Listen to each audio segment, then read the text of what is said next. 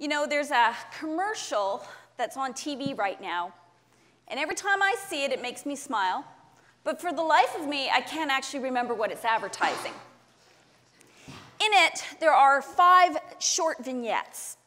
And in the first 4, there's a little girl. She's about 7 or 8. She's cute as can be.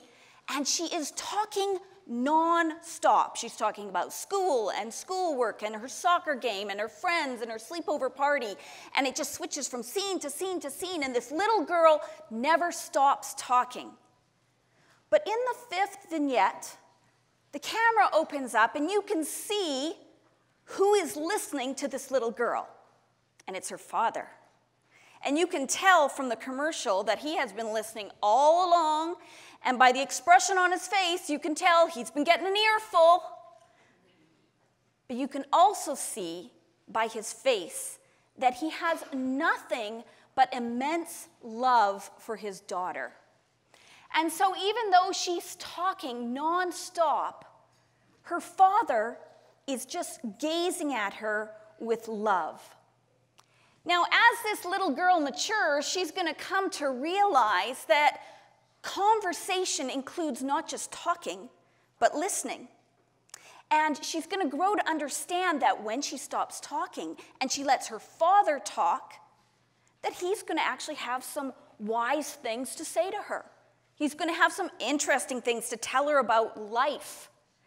And she's actually going to get to know her father as a person a little bit more. She just needs to stop talking and listen. Now, at the moment, we are presently in a series called The Way of Jesus. It's about the spiritual disciplines.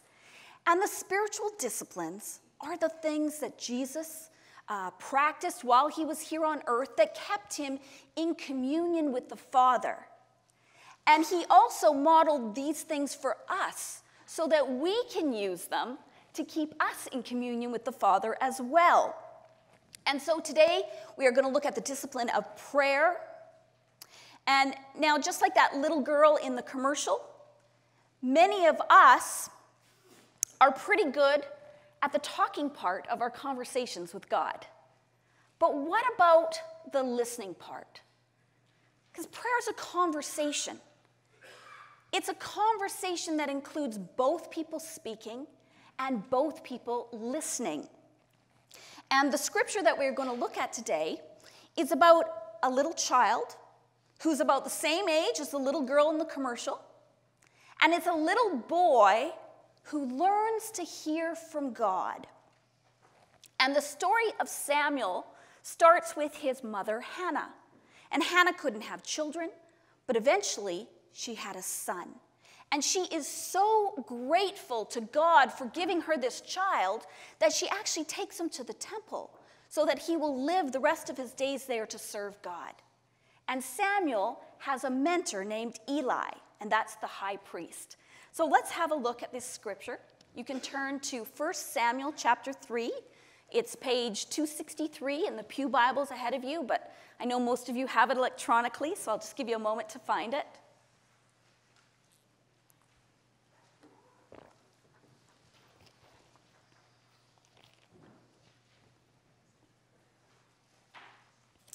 First Samuel 3. The boy Samuel ministered before the Lord under Eli. In those days, the word of the Lord was rare. There were not many visions. One night, Eli, whose eyes were becoming so weak that he could barely see, was lying down in his usual place. The lamp of God had not yet gone out, and Samuel was lying down in the house of the Lord, where the ark of God was. Then the Lord called Samuel. Samuel answered, "Here I am." And he ran to Eli and said, "Here I am, you called me." But Eli said, "I did not call. Go back and lie down." So he went and lay down. Again the Lord called, "Samuel." And Samuel got up and went to Eli and said, "Here I am, you called me." "My son," Eli said, "I did not call. Go back and lie down." Now Samuel did not yet know the Lord. The word of the Lord had not yet been revealed to him. A third time the Lord called Samuel, and Samuel got up and went to Eli and said, "Here I am, you called me." Then Eli realized that the Lord was calling the boy. So Eli told Samuel, "Go and lie down. And if he calls you, say, 'Speak, Lord, for your servant is listening.'" So Samuel went and lay down in his place. The Lord came and stood there, calling as at the other time, "Samuel, Samuel." Then Samuel said, "Speak, for your servant is listening." And the Lord said to Samuel, "See, I am about to do something in Israel that will make the ears of everyone who hears about it tingle. At that time I will carry out against Eli everything I spoke against his family from beginning to end. For I told him that I would judge his family forever because of the sin he knew about. His sons blasphemed God, and he failed to restrain them.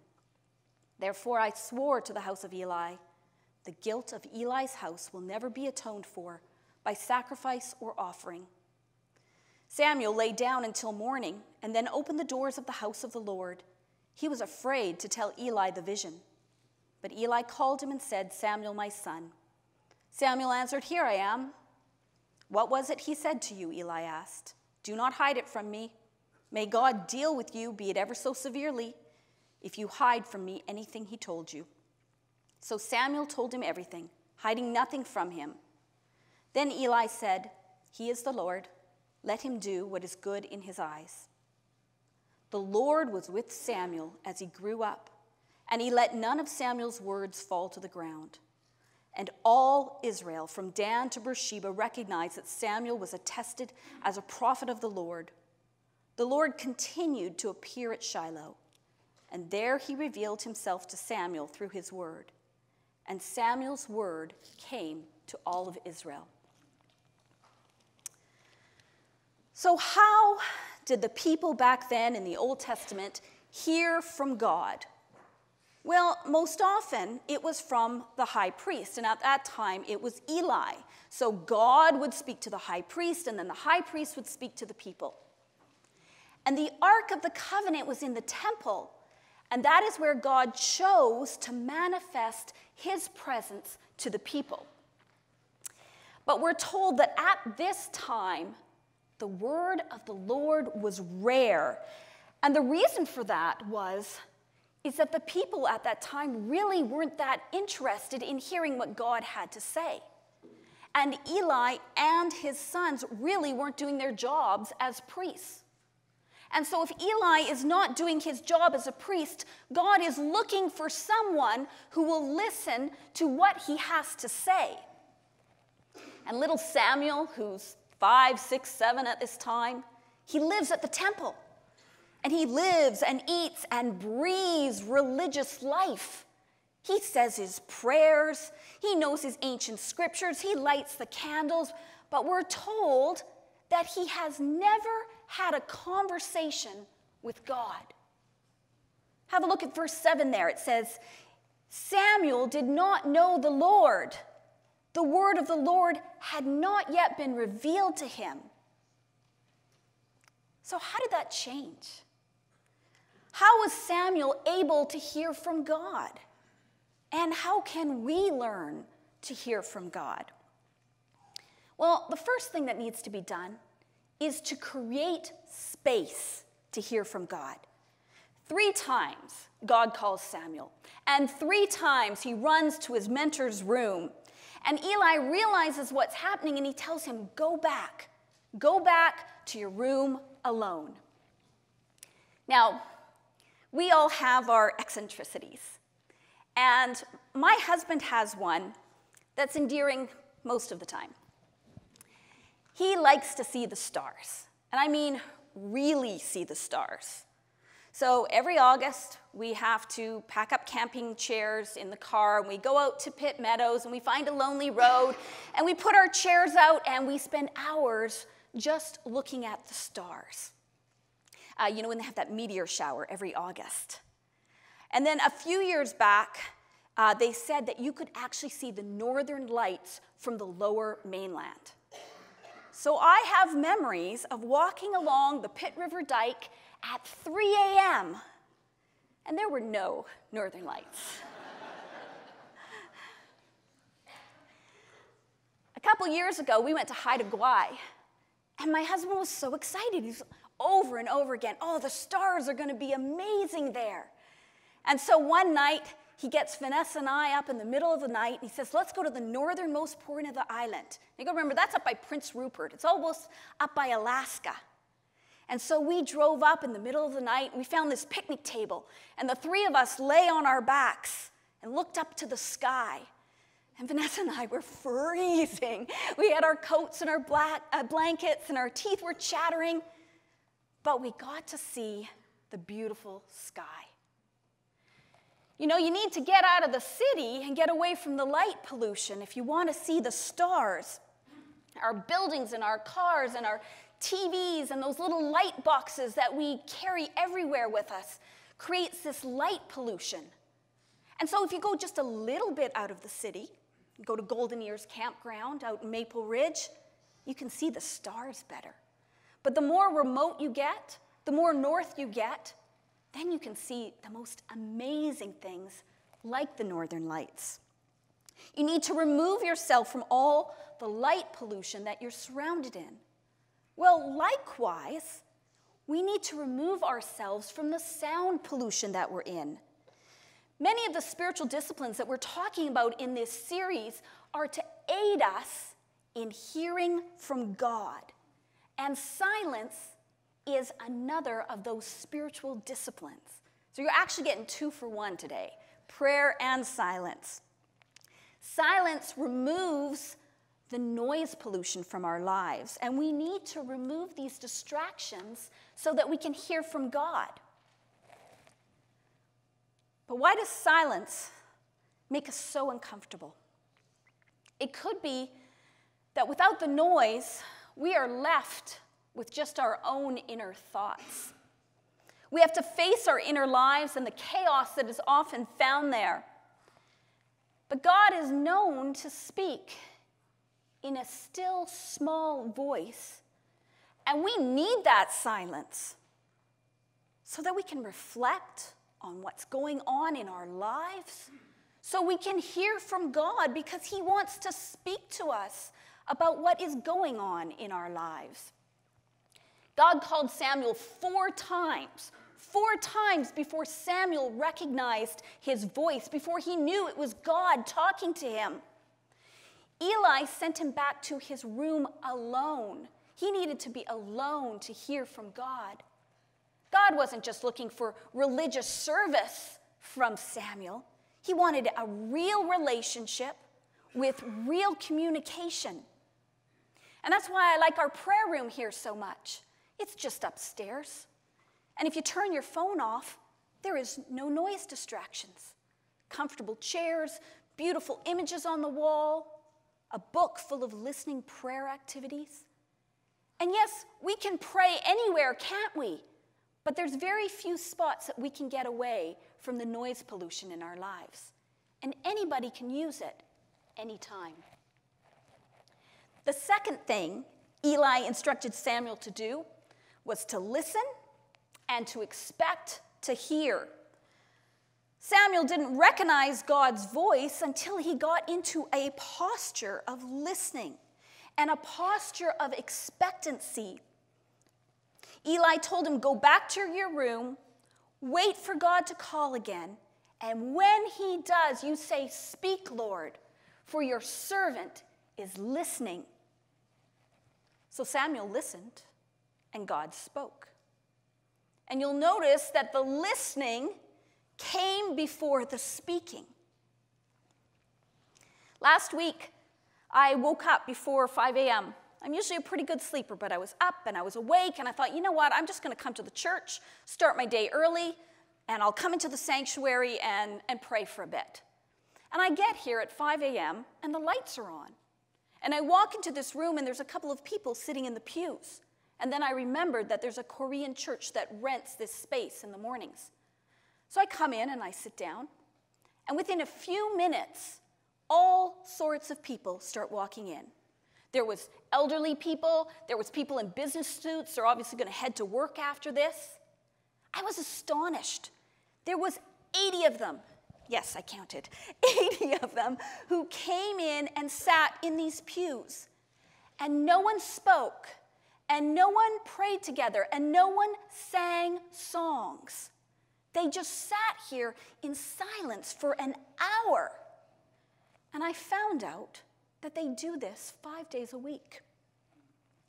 They weren't responding to a sermon or the words of a song that they were reflecting on.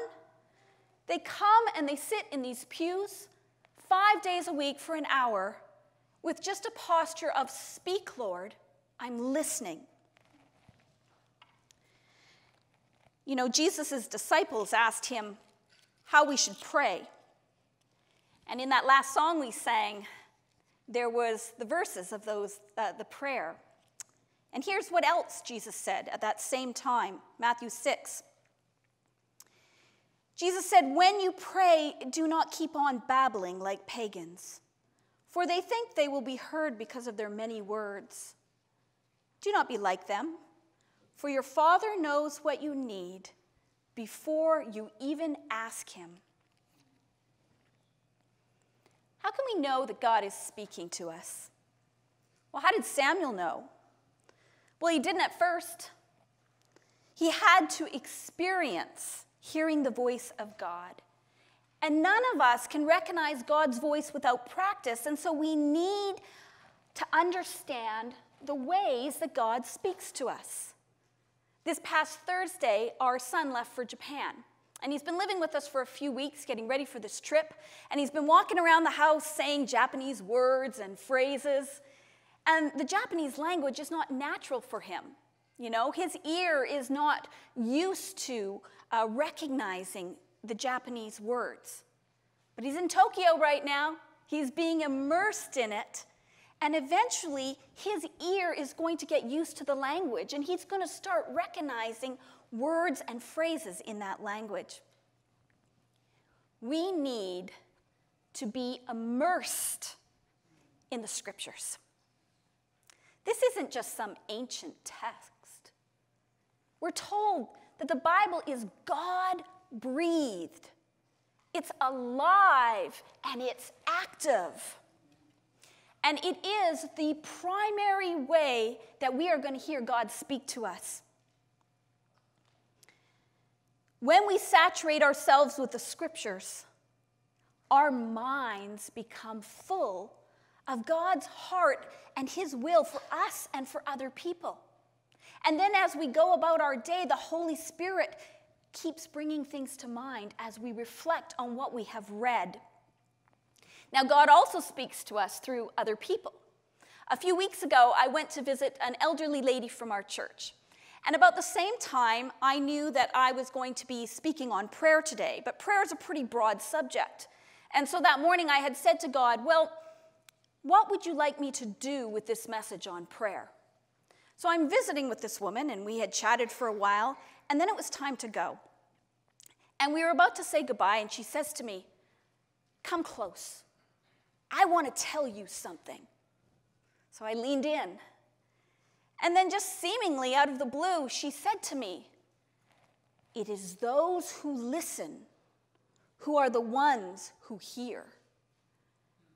And just chills went down my arms. And I exited her home, and I'm like, well, thank you, God. I will talk about that in the prayer message. God uses other people to speak into our lives. Another way to be in a posture of listening is to take note of reoccurring thoughts. You know, God had to call Samuel's name 4 times before Samuel was ready to hear what he had to say. When you're reading the scriptures, God might impress something on your heart. And then the next day or a week later, somebody says something that resonates with you about what God had said to you previously, and it's like confirmation. In fact, if you do feel like God is speaking to you, you can actually say to God, "Can you confirm that for me?" Because God knows it's really hard for us to hear him clearly often. So when you get repetitive thoughts, don't brush them aside, pursue them. That friend that keeps popping up in your mind, that might be God just saying to you, you know what, your friend really needs somebody to talk to. It's like when somebody mentions 3 or 4 times that they really love those cookies you make. And finally, you get the hint. They want some cookies. And the question is, do you plan on doing anything about it? God keeps nudging us with what he has to say to us because he wants us to obey. So what do you do after you hear God speak? Well, you respond. Poor Samuel. God speaks to him for the first time, and he gets this harsh word of judgment that he has to go give to Eli, who's like a father figure to him. And you know, God had already spoken to Eli. If you look in the previous chapter, chapter 2, verse 27, it said that a prophet of God had come and spoken to Eli. And he said all the same things that Samuel had told him. And so what did Eli do with this information? Nothing. God had spoken to him, but he just wasn't interested in what God had to say. And in verse 31, God says, the time is coming when all this will happen, meaning it wasn't going to happen right away. Eli had time to repent. Eli had time to take action, but he didn't. And so Eli wasn't listening to God, so God used a louder voice with him, and he spoke the same words again through a small child. And isn't it fascinating that when Samuel comes and tells him this awful news, your sons are going to die. None of your descendants are going to live to an old age. Eli goes, okay, God knows what's best. He's almost apathetic about it at this point. Now, Samuel didn't want to share this awful news with Eli, but Eli said to him, no, obey God, tell me what he said. And so Samuel obeyed, even though it was hard. Eli heard, but he didn't obey. Samuel struggled to hear from God, but when he did, he obeyed. Throughout the scriptures, we see that God spoke to people in many different remarkable ways, right? There was a burning bush, talking donkey, a giant hand on a banquet room wall. God spoke to Paul through a blinding light and a voice from heaven. And then there was angels and visions and dreams. Well, what about when Jesus was on this earth? How come when we read the Gospels, we don't read about Jesus having any visions?